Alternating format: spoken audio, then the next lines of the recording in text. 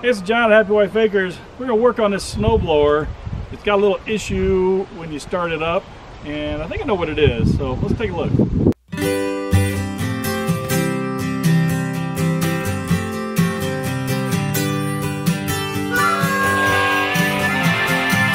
It does start, and we're going to put it on choke, get it primed up. It's going to electric start.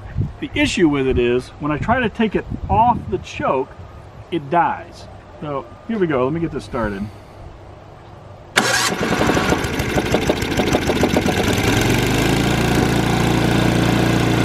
running. Now I'm going to take it off choke.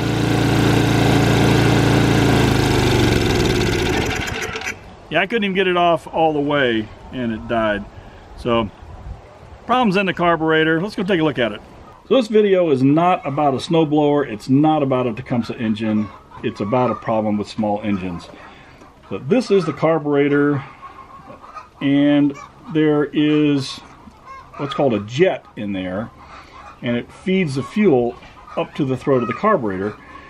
And I suspect that it is clogged a little bit.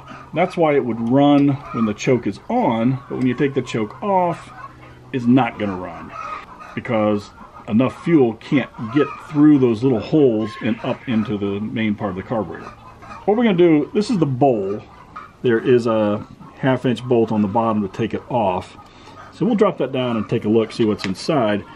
First, I'm going to use a clamp, and I'm just going to clamp off the fuel line. I'm going to loosen this bowl, and it will just fall right off. This is the bowl. And you can see there's a little bit of gunk in there, but it's not too bad. I know this fuel is old, but the main culprit is going to be this little guy right here, the bolt that held it on. So you'll notice right here there's a hole, and it runs all the way through, and that's where it picks up the fuel and pushes it up through the center. And so generally this gets clogged, and that's what you want to clean out. So let's do that. I've got a piece of wire here, and then this is a bread tie. Usually the bread tie fits. Oh, it does fit through, okay. Run this down through the center. That's not going to fit. We use the bread tie. You can actually buy kits of all different sizes of wire, but why when you've got bread ties? Okay, I'm just going to clean that out. So I'm not seeing any obvious debris pop out, but it feels a little tight in there. The other thing I'm going to do, I'm going to use some carburetor cleaner. I'm just going to spray down the middle.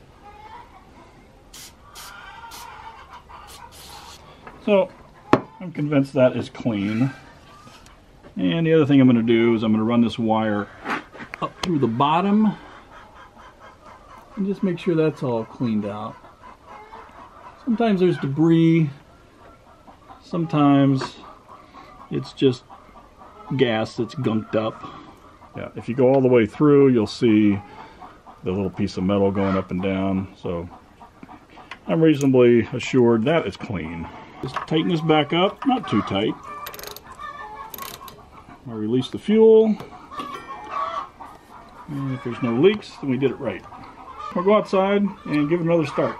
I didn't put the cover back on. I want to make sure it's working first, but the prime it, the choke is on, and ready to go. Here we go.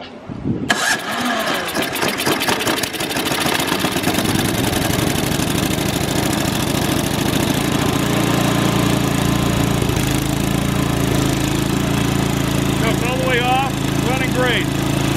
We did go ahead and clean the spark plug, but that's all we did to this thing. It was just a clogged up port in the carburetor. Very easy to fix. Don't let stuff like this slow you down. You don't have to take it to anybody. You're a homesteader, do it yourself. Most of the carburetors on 4-stroke engines are all built the same, so you're going to find they all look like the one in this video. Hey, if it's first time, please hit that subscribe button, ring that bell, and you'll be notified of new videos. So thanks for watching, and we'll see you soon on a homestead. Bye.